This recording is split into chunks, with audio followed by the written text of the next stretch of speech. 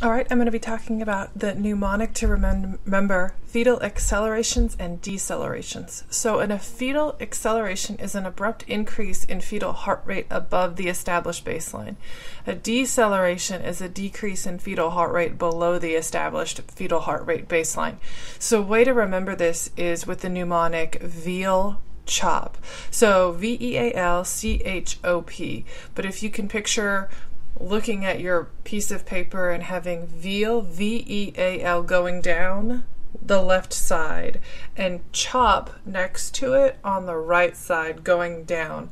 So the V and the C are next to each other, the E and the H are next to each other, A and O, L and P. So the V for VEAL equals variable, and that coincides with the C, which can indicate cord compression. Then E, early, coincides with the H for head compression. The A coincides with the O, and A accelerations are okay. And the L coincides with the P, L late, P placenta insufficiency. So let's go through that one more time.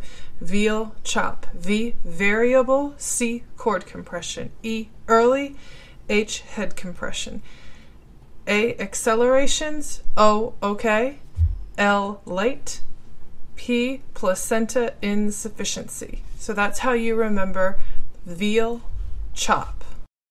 This has been another episode of the Nursing Mnemonics podcast by NRSNG.com with your host, Katie Kleber, RN, CCRN. To grab all of our nursing cheat sheets, head over to NRSNG.com/freebies. That's NRSNG.com/freebies. Thank you so much for being here today. We love you guys. We thank you so much. We want to see you guys succeed. Listen, we're all in this together. Now go out and be your best self today. Happy nursing.